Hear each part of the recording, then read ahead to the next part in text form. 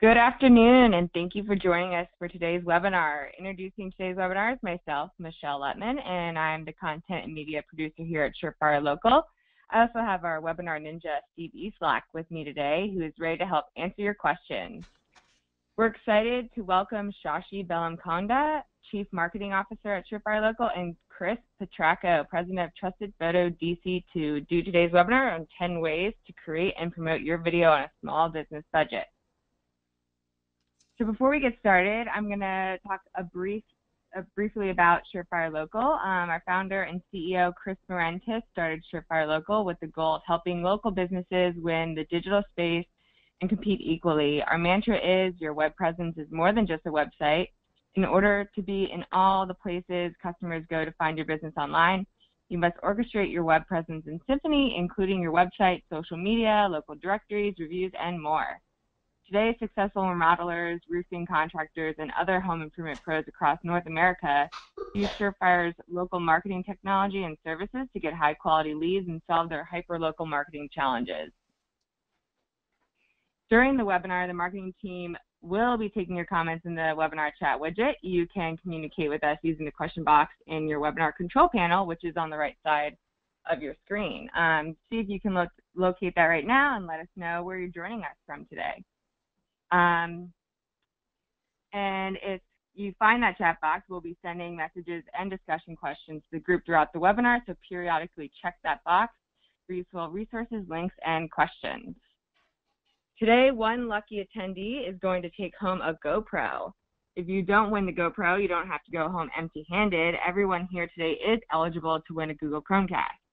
We're offering a Google Chromecast to any attendee who schedules a complimentary phone consultation for remodeling your website with Surefire. But we'll get more to that at the end.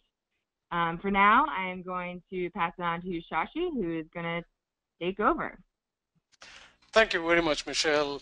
Really excited to have everybody on this webinar. Thank you so much for taking the time from your busy day to learn a little bit about video, and I'm very privileged to have with me Chris Petracco, who is President of Trusted Photo DC. Chris is an expert. He's going to talk to us a lot about how to quickly take videos, why shoot videos, and one of the things that we keep hearing over and over, and Chris, feel free to weigh in, is every year it seems like everybody joins together and says, like, this is the year of the video. What do you think of that, Chris? Yeah, we were talking before, and I think it was 2005 or 6, and Steve Jobs proclaimed it the year of video with Final Cut Pro. So, you know, a decade later, and, you know, it's still going to be the year of video. That's true. I mean, think of video as it's become a visual world. I mean, people want to talk to other human beings, and it's not possible to talk to everybody, especially your customers and prospects, every time. So video is a good medium to communicate human to human. Not every video will go viral. Does anybody in the audience remember seeing this in the last 2 to 3 years when this gentleman was on a BBC interview, and it was so cute to see his kids come into the room. That video obviously went viral, but not every video will go viral. You need to have a strategy and put in place some communication tools that help you drive views to your video. Did you watch this, Chris? I did, and the little kid that comes in on his little the little roller in the background, he sort of zips around that corner. Is, you know, it makes you watch it. You know, people always ask, you know, how can I make a viral video? Well, it's sort of like, how do you get to Carnegie Hall? Practice. You know, Jimmy Kimmel, you know, on his, you know, he's got a staff of comedic writers and folks, and they write all sorts of stuff to try to make something go viral. Other people get lucky, so it's, you know, it's not easy, but it is definitely doable. That's true.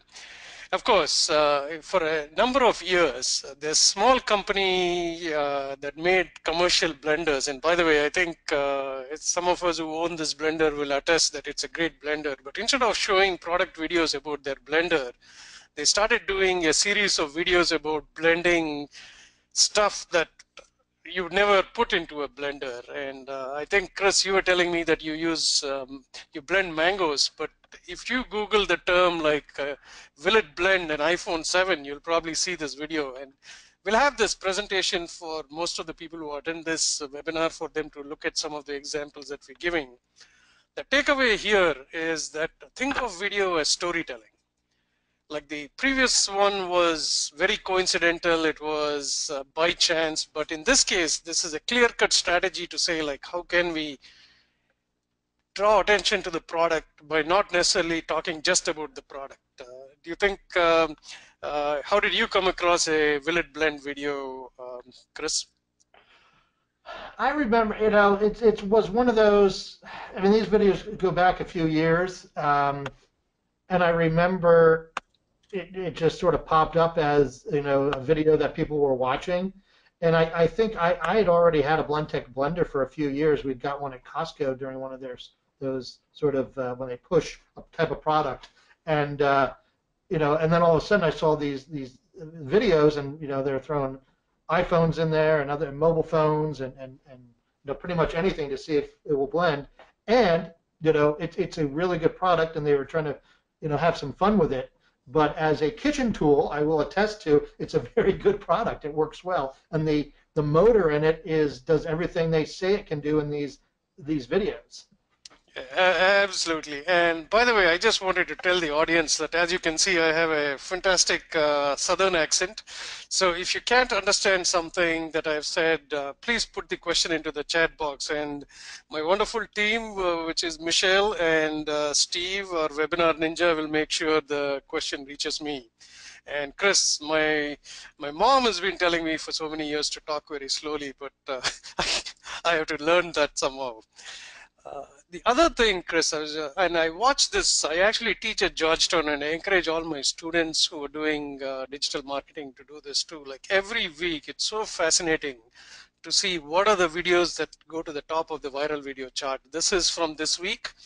The first one is, of course, Samsung, then the YouTube Rewind, and I can't imagine why, like, for example, the quick recipe how-tos has actually come back. Maybe it is the season. Michelle, anything unusual? Like, why are people suddenly interested in food? Any comments on that? Well, I know I'm always interested in food, and it's actually, I see all those videos on, creating like recipes on Facebook or whatever, and they're just so like eye-catching. Yep. I don't know why, but it just really, I just love them.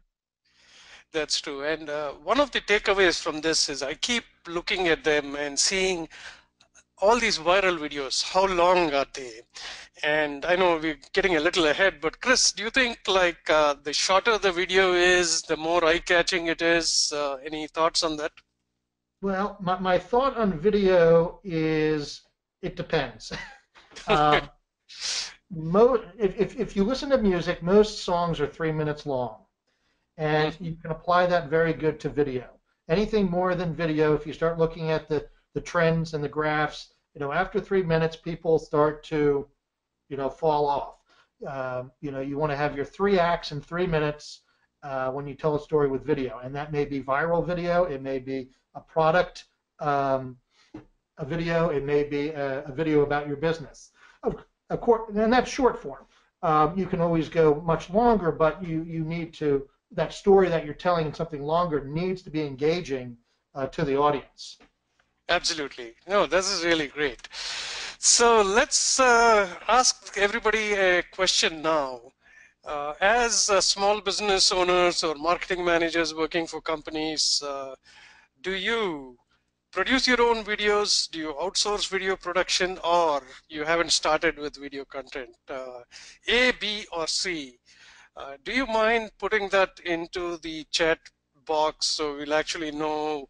And Chris and I can actually talk a little bit more depending on where the audience is. And Michelle, will you let us know like what kind of feedback the audience is giving us? Yes, absolutely. We've got a few A's and C's. Actually, it's kind of an equal number between A and C. That's actually really good, because I'm so glad that we have an audience that's been like digging in and trying it out, and hopefully if anybody has any stories of success, please post it there. We'd like to continue to have a dialogue. And by the way, I have to give a shout out to the marketing team at Surefire Local. They produce some really amazing webinars, like 3 to 4 times a month. So watch out for emails about that. And this is all about learning. Now, the second question that we had is, do you have a YouTube channel? Once again, love to hear from the audience, yes or no. Chris, wasn't there a stat that YouTube is probably the second largest search engine? Yes, it is the second largest search engine. Of course, it's a Google property, but it's branded as its own entity. But it literally is a visual search engine. Yeah, I mean, I think the tipping point in my mind was the time when Google started putting videos into their organic search results. And I think that still continues today. Like if you have a video, you have a better chance of getting into the front page results for the keywords that you're looking for because of your video content far more than just text. So I really think that's another reason why video is a good medium. Michelle, what are the results of this poll? We got a mix of that one too. So some people said yes, and some people not yet. So that means there's hope. Great. I hope you will search for Surefire's Local and look at this webinar will be there in our YouTube channel tomorrow. That's another way to actually take the video content and post it in multiple places. Now, I can't wait to get started with these 10 steps to creating and promoting your video. Chris, you and I were talking a little bit when you visited our offices, where we were talking about, like, sometimes people say like, hey, I created this video, I got 4 people. And I'm really wondering, is video really for me? Yeah, you know, just creating a video and putting it somewhere, and you know, thinking that somebody is just going to come across it, especially if you're a small entity, it's really hard without promoting it. There are lots of ways to promote your video within social media, and I think you're going to go over that. And there's also the avenue of paid advertising, and that can actually be very beneficial to help quickly grow an audience for you. And then as your audience grows, you can actually pull back a bit and organically just watch your visitors and your clicks on your video grow.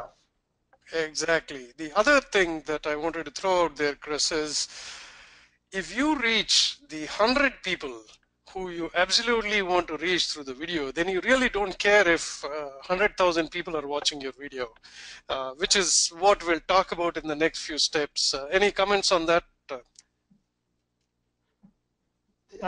The more niche your business is, the more value you'll have reaching that even though it's a smaller audience. If 100 people in an audience of 300 people watch, you're doing very well. Absolutely. That's really fantastic. So step number 1, what is your story?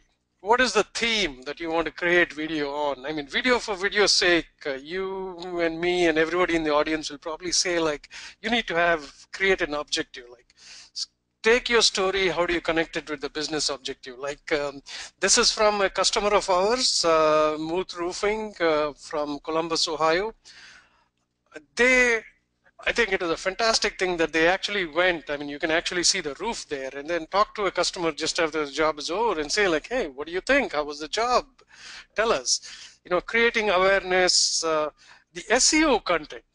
People miss that. Like, for example, sometimes when you talk about, like, for example, titles, tags, and we'll talk a little bit about that, but the number one thing that you're creating a video is you're telling your story, again, human to human, and everything here is probably tied to the number one objective is you want to grow your business. Any comments on that, Chris? Yeah, and I'm sort of going to jump ahead and say something here because I think we're going to cover it. But when you talk about SEO content and keywords that you can put when you upload your video to Google, you know, that's going to drive that SEO. Also, increasing traffic to your website. in the description areas when you put these up onto YouTube and to a little bit on Facebook, the videos, putting in that information, getting people to go to your website, even if they're watching the video in the YouTube ecosystem itself or the Facebook ecosystem. You want to drive people to your website. And the other quick thing is, all these videos you're making, hopefully you're embedding them as well on your website. And that works as a backlink to YouTube, just like if you make sure you have the proper map from Google Maps on your website. It's another backlink to a very high, to the top of the food chain of being Google. Absolutely. So you're going to tell your story. Number one, why are you the best roofer in the area that you serve? What is your story about customer experience? What do customers think of you? What is your company culture? Who works for you? What do they do? What kind of awards have you won?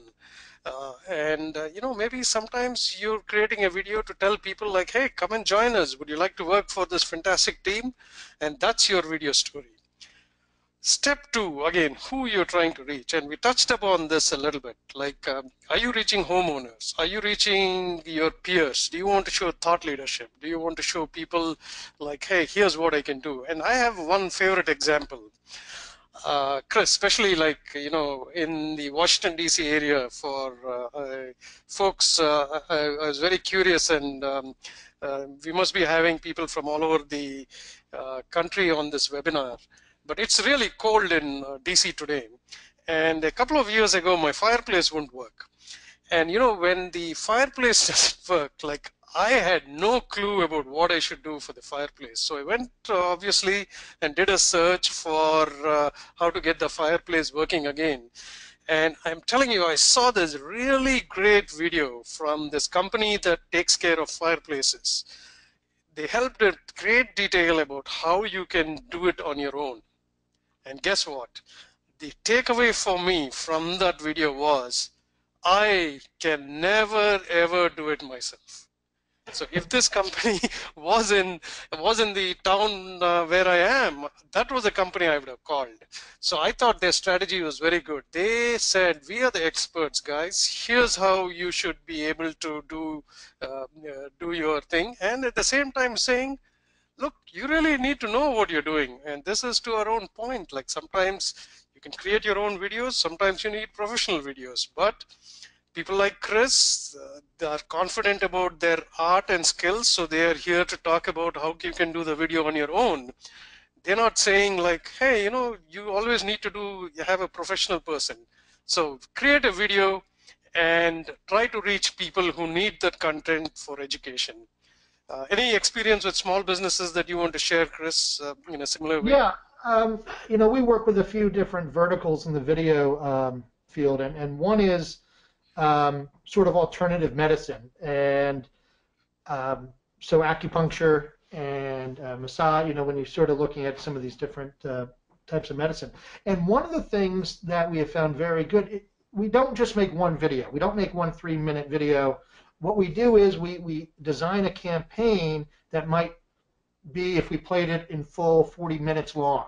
But what we do is we design and we put together, say, 10 or 12 2 to 3 minute videos that will slowly, that they slowly can push out and build their audience, but also have different topics. The content gets all put together and shot at the same time, so it helps lower costs. But we end up making 10 to 12 videos versus one longer video or just 1 or 2 at one time. We finding that here success when you're talking about when to release something. You can say every week we're releasing a new video. Well, they're already made, so it's not like we're trying to hurry up every week to get a new video done. That's true. So it's a great way to think about a campaign of video, and even if you're doing this yourself, you might want to think about it that way. Take a weekend, a Saturday, plan out everything you're going to do, shoot 3 or 4 videos on a Sunday, and then drip them out over the next few weeks. Excellent. Wow, a familiar figure there, planning your production.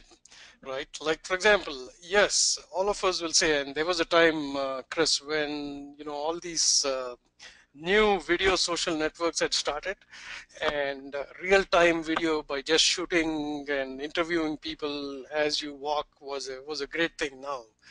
I mean, I still agree that can be done, especially with live.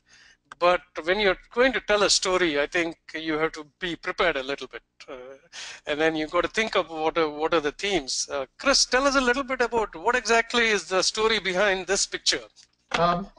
This picture in DC, there's a group that I've been a member of for a few years called DC Filmmakers, and yeah, it's changed a little bit in the last year. But one of the things we used to do was we would do monthly movie shoots in the group, sort of crowdsourced from the organization. But 2014, we had the opportunity to do a TV show, and that Cox Cable put on in Virginia, and it highlighted all these short films that filmmakers in the DC area were making. But this shoot here was we were actually doing the promos for it. And the fellow in the middle is a guy named Brian Frankel. If you're looking for an entertainment lawyer in DC, he's very good. He was the leader of this group. And the young lady on the left is now getting her MFA at the London Film School. So, wow. And I'm still just sitting here still with it. So is this your basement? No, it's the fellow in the middle, Brian Frankel's basement, Silver Spring. Yeah, I didn't tell the audience that Chris and I met online first, and then we met in person, right? But on the other side of the cameras to the left here that you can't see is a big green screen set up, and our actors, we have 4 or 5 actors there, and you know, and we were using some prosumer equipment to do this, and you know, the end result, you know, it was on television, so you know, it came out really well, and this is really an example of a zero-cost production because we were all volunteering our time to do this, and different people volunteered equipment. But great. So the takeaway here is, don't think of video as an afterthought. Just think of like, hey, let's plan it. Yes, we're going to do it low cost, and you know, if you write an email to marketing@surefirelocal.com, Michelle has done a couple of videos as the content and media producer and on the team. She's done a couple of videos you'll find on our YouTube channel, and we'll also ask Chris for his equipment recommendations for what kind of mic to use, what kind of stand for your smartphone to use. These should be very helpful. So send us an email at marketing@surefirelocal.com. You know, what do you do after you produce a video? We talked about, just to recap, we said, step 1, what is your story? Just plan that out. Step 2, who's your audience and who you're trying to reach. Step 3, plan out the production. The most important step 4, here is where you can take the video and leave it on your phone for months and months and decide one day to upload. You need to take action and tell the world your story. I put YouTube and Facebook here because I was just reading, I think it was probably in today's news stream, I don't even remember what the source is, but these two are becoming huge. I mean, today the difference between watching TV and watching YouTube, there isn't. I mean, you're seeing TV on YouTube. I mean, most of my team, when we talk about TV, we're probably talking about something you're watching on Netflix or YouTube or Facebook. So Facebook is actually has actually launched a separate video app. So our recommendation, and Chris, feel free to weigh in, is you need to upload your video to both these places. Meaning, if you have not already started a Facebook page, which is different from a profile, every business needs to have a Facebook page. Again, like my team and several people here can help you with an ebook on how to get started on Facebook. So you need to upload them. Don't take your YouTube URL and put in Facebook. What do you think of that? A couple of years back, that was okay. Now, go ahead, Chris. Oh, I'm sorry. I thought. Yeah, exactly. You don't want to do that. You want to post that video onto Facebook, and you want to post that video into YouTube, and not co-share the URLs. For one reason, both companies want that content in their systems, and from what I understand on Facebook, if you're adding a YouTube link to it, you're not going to get the same visibility on Facebook as if you did as if you posted it natively in your Facebook feed. Absolutely. And the most important thing, and Chris, will you? Oh, hello? Sashi? Hello? Can you hear me? Oh, I can hear you now. Okay, sorry about that. So one of the things that we have to do with YouTube is think about people who are looking for your story. So your title should not be something like video taken March 14th, 2017. It should be how to light your fireplace, when to replace your roof, best way to remodel your kitchen, or best remodeler in Washington, D.C. So be direct with the title, because these are the things that Google is going to look at. And one of the tips that I know is make sure in the description you have the URL to your website, probably in the first 6 words, so that people don't have to click on more to go down and search for it. Another thing that one of my team members here, Lisa, and I did very well was searching for similar videos and commenting and letting them know about your video. A few years ago, YouTube actually let you post a video comment. I don't think they do that anymore. And another thing that I wanted to throw out there is, like, make sure you respond to people when they comment on it, because the number of comments also helps in pushing the video up in terms of search visibility. Anything to add here, Chris? Actually, what about Instagram and Snapchat? Any businesses using it? What do you think of that? I can tell you, as myself, as a business, I use Instagram a lot for putting up short videos. I think I don't use Snapchat as much. I really see Snapchat as a tool for major brands. So if in a lot of the fields you work with say window or roofing companies, the roofing supply company may be building their content and pushing it out with Snapchat. Especially, and if you really look at Snapchat's recent IPO, I mean that's where their revenue was coming from, the number of brands advertising with them. To build, especially, it's really a tool with millennials. And Instagram, I think, is actually, continues to steal some thunder as a Facebook property of what it can do. So, YouTube, Facebook, Instagram, Snapchat in certain segments is good, but it's, and these are all platforms that can be, that you can advertise with. And one platform you didn't mention, which is more for hosting content, would be Vimeo, but that might be a place where if you need to lock down video, maybe make it private would be a good solution, but you're not going to get any, you're not going to be able to advertise with that platform. Absolutely. I think I agree with you. And another use of Instagram, I would say, is if you want to make a teaser video from your bigger video.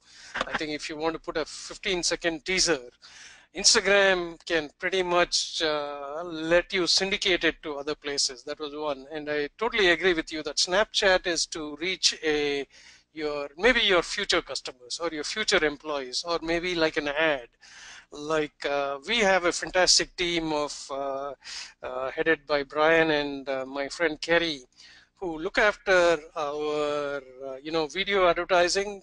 We take care of large companies, sometimes like Anderson Windows, and who use video a lot. So you can advertise on TV, or you can start organically and through advertising post it to these websites. Chris, on this, like, click once and share all over. Like this slide originally, when I used to present it at conferences and also to my class at Georgetown, used to be share your video on all social networks.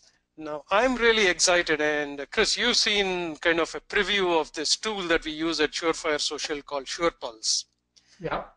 Imagine, like, you have obviously your website is not just your web presence, and at Surefire Local we strongly believe that your web presence should work in symphony, and you should have build an entire large web footprint which includes maps, local directories, and other listings. Imagine you could. So I've got a question for you on this, on how, when you distribute that out, because obviously you're putting the URL in there. Does that push out the metadata, the keywords as well to those different listings? You know, I have to check on that, but I'm pretty sure like all the data from YouTube passes along. But the best thing about this is, like, for example, if I'm a small business owner and I have a Yelp channel, right? Or if I'm on Google My Business, or if I'm on some of the other hundreds of directories out there. Imagine I actually have done this for a restaurant friend of mine, logging into every single one of these and adding the video there. Right? And when something changes and you need to change the video, you go back and do the same exercise and spend countless number of hours doing that. In this case, you take this video, upload it to SurePulse, which is the tool that I'm showing here, and just click and it goes across all the web presence. And then these are all signals that come back. You made a very good point, Chris, that whether it's a video or a photo, make sure that you have the metadata turned on. If you're taking a video with your phone, make sure the geographical location is turned on, because these are all signals that add to Google and other search engines saying, like, this is really a local business. We know where the location is, or in case of our contractor customers, we know where they do business with. But I would strongly suggest you send our team an email at marketing@surefirelocal.com and get a demo of this tool to find out how you can use this to quickly spread your presence on all the local directories along with your video. I have to show you a different version, Chris, that we are going to launch in April, which contains even advertising in one single place for you to manage all your marketing. Oh, excellent. Yeah. Now I'm looking at creating a YouTube or a Facebook ad campaign, and you're going to talk a little bit about that. Back to our point we made. When you invest time and effort into creating a video, why not just make sure that you get as much of your audience as quickly as possible, specifically if there's a call to action. If the call to action is, hey, want your roof replaced, call us, and you've given a 2-minute video on how to look for it. Like, for example, I had my roof replaced a couple of months ago.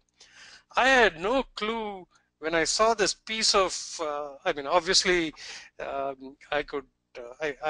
thought this was part of my roof, but I had no idea, like, a storm could actually blow the shingles off, and I have to go and check again if any of the shingles have blown off. But the roof replace was in a house I lived previously. But when you start educating your audience on when to call a roofing company, especially after a storm, and especially when you see these little pieces of your roof on the ground, and most of the time they give you a free roof inspection. So create a video on that. Why not just advertise it, right? We have had several of our clients who do this along with everything else that they do with their web presence. This one, like when you get this presentation, you should watch it. We probably don't have time. Is Geico's unskippable ad. It's a quick ad. It's less than 5 seconds. Thought it was a good example. Connecting. Sasha, you want me to explain why that ad works so well? Sure, go ahead. So if you've ever watched these Geico ads, in YouTube, there's usually a preview of 5 seconds if you go to load to watch a video, right? You want to watch somebody's video, it's advertising supported. There is a pre-roll, which the ad does, of usually 5 seconds you have to watch. So what Geico did was they made people stick around for more than 5 seconds with these ads, because it's the end of the ad and then something happens, and that 5-second countdown goes on, and now you're watching what's going on, and you watch their whole ad. I mean, it was actually a genius way to use pre-roll. Absolutely. Yeah, that's great.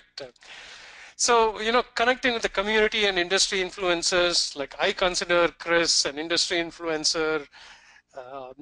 Just talking about it, we showed him our product, we showed him the video of SurePulse, and got him to give us feedback. So talk to your community. I mean, I think in the home improvement industry, roofing remodelers, there is a big community feeling. You all know each other. If somebody's produced a good video, it's a good thing for all of us to start sharing it on social, on emails, on blog posts, and even magazines like that. Emails. Chris, did you hear about the stat that emails actually have a higher open if they have a video in that? Yeah, that's really good. Yeah, that's true. So this is, of course, our partner Wellborn Cabinet. When they came in when they chose Surefire Local as their preferred digital partner, Angela O'Neill, who's head of marketing there, actually talks about why they chose us, and we actually sent it as a video, and it got really great links. Just in case, like Super Bowl, like I said, one of the most interesting examples that I remember was when I was working for Network Solutions and Lisa was on our team. We worked on a video called Go Granny, and this was launched in Super Bowl just as a social media only one.